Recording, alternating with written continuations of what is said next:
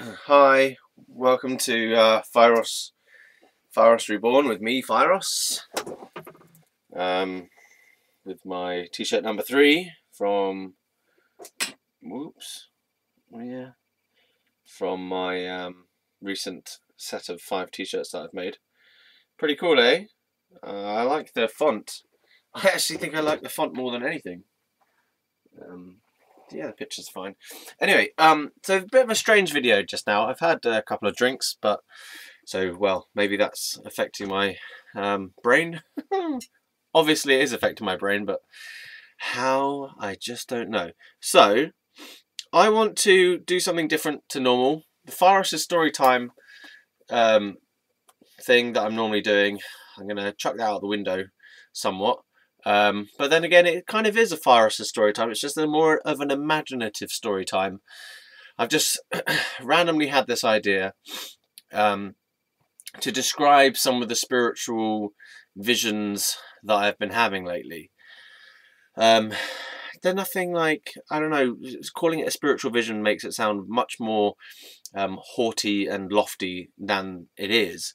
But I feel like there's something that I want to convey, and I kind of feel like I don't have enough energy to convey it in drawings at the moment, because I've got all these kind of images in my head about things I want to draw, but there are far too many of them. So in a way, I just want to kind of say them, just so that I can get them out of my system a little bit to relieve the pressure. So, without further ado, let me guide you on a mystical, visionary tour. Okay, so it might help if you close your eyes for this.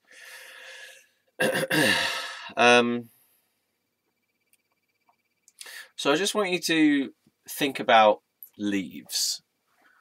So start thinking about all the different leaves that you've seen in your life, and the different types of leaves that you've seen, the different shapes of leaves, the colours of leaves, green leaves. I'm feeling mainly green at the moment. Lots of very full and thick green leaves. And I'm focusing more on the actual leaves themselves, and they're these kind of they're like heart-shaped leaves, if you know what I mean. They're these heart-shaped leaves, or spade-shaped leaves. You know, they look like those spades from the card decks, but they're heart/spade shaped, and they're very thick feeling, and they're green, very rich green. Okay.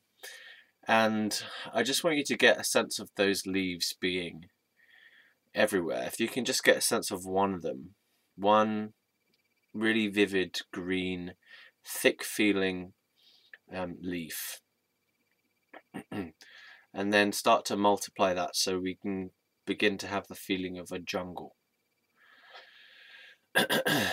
So you've got these rich green leaves everywhere. Now, the thing with jungles for me is I don't like the insects in jungles. The insects are not welcome in my vision here. You know, it's not a real jungle in that same way.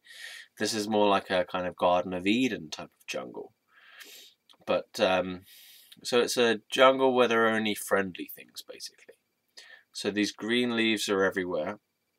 And then there are animals in here. Now, there are animals that might normally be dangerous, but they're not dangerous anymore. So you've got you got a cougar in there.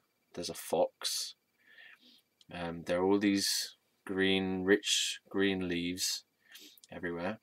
So it feels a little bit like Aesop's fables, that kind of feeling. But the animals that are there are not harmful. They don't even feed on each other. So these animals are there as spiritual animals. They don't require sustenance from the natural world. They're just there. They're already there. They have sustenance enough from their spirit.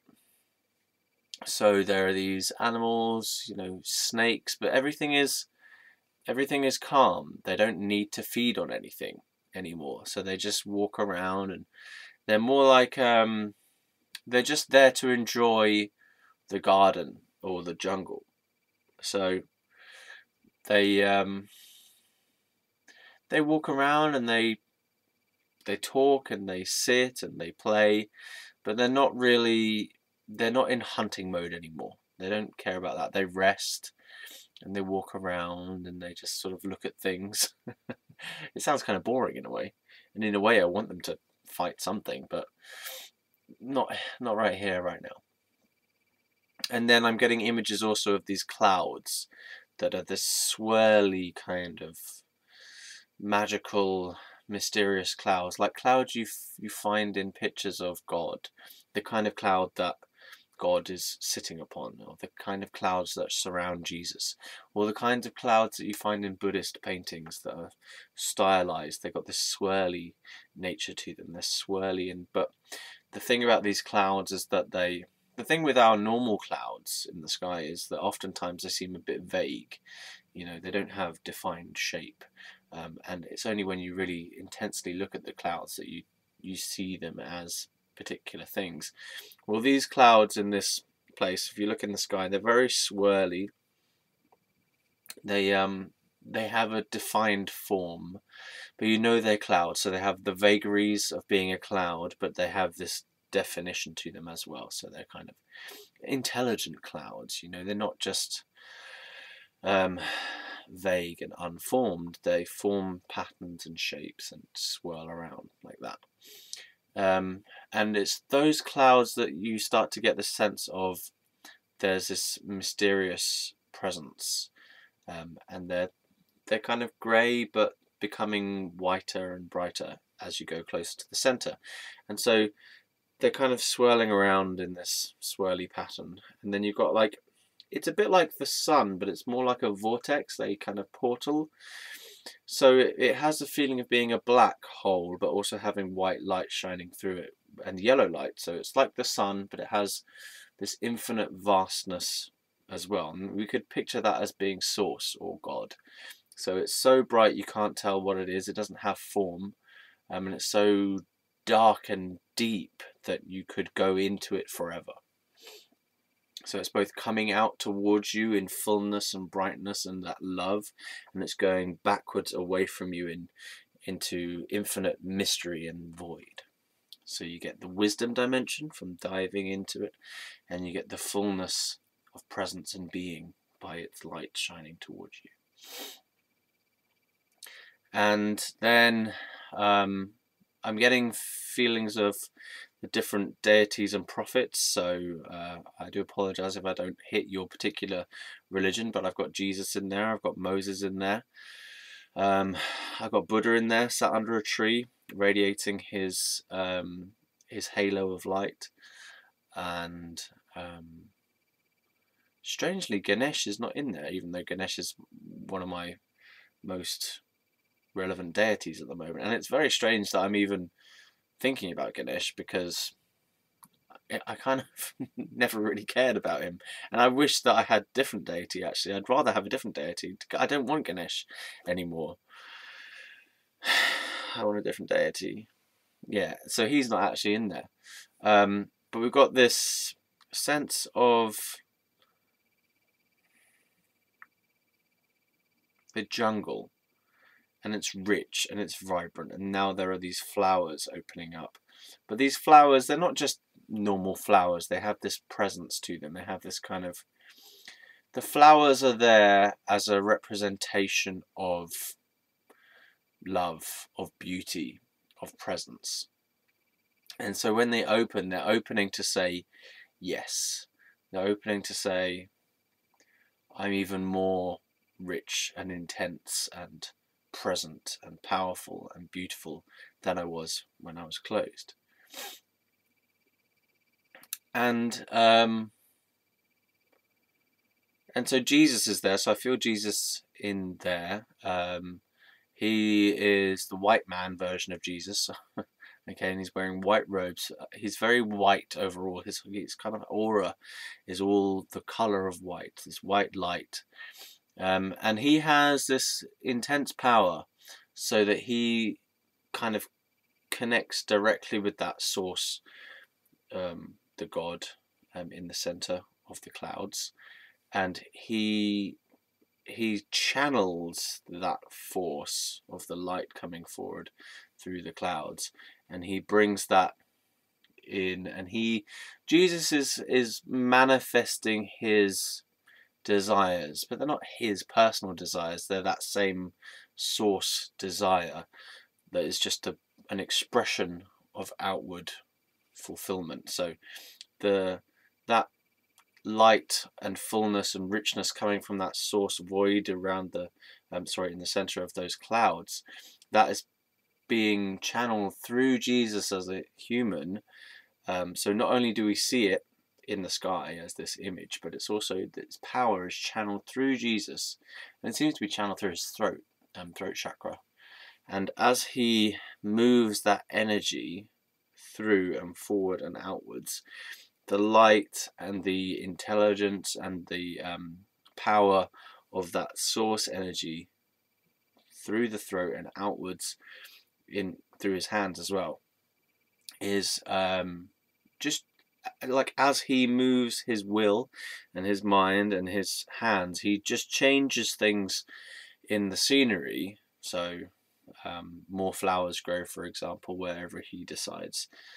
He's just kind of like wafts his intelligence, which is streaming from those clouds behind him and directed through his human body and out into the world. So Jesus here is kind of a funnel.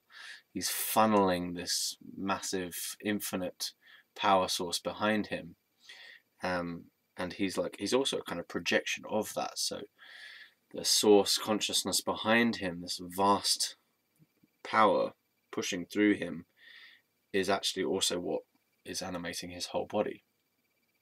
So we see that, and the leaves, I feel like the leaves that Jesus in this vision, he wants to make more of them, because at the moment I've only really got one very strong leaf there. There's like the sense that there are lots of other ones, but they're quite vague. So in a way, Jesus is he wants to bring more of these leaves out, but there is a sense of struggle that for some reason these strong, vital, rich leaves are not wanting to expand. So he kind of has to put more of this divine energy into them, and to kind of say, you're allowed to, you may grow. I think that's all I've got for the moment.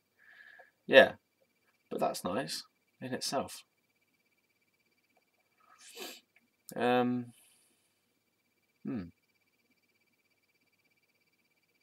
Okay, just thought I'd share that with you.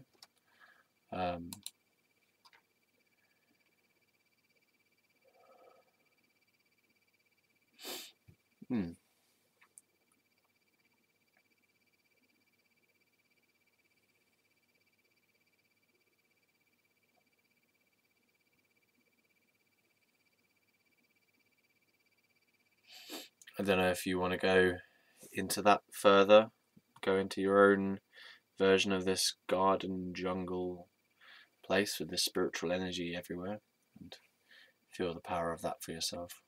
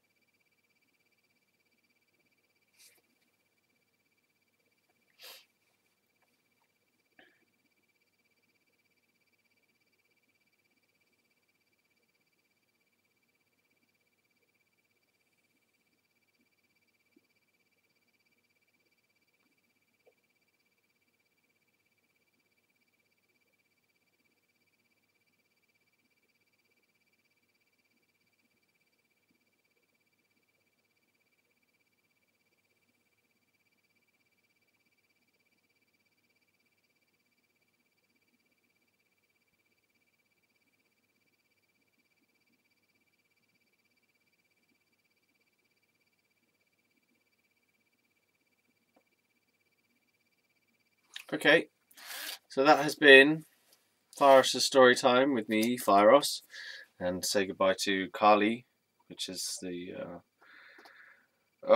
she's Indian goddess of time and destruction, I think, and other things as well. I really need to brush up on my deities. I mean, I draw pictures of them and I talk to them all the time, but do I know what they're about? Anyway, there you go. Hope you enjoyed that. That was interesting, different. Bye.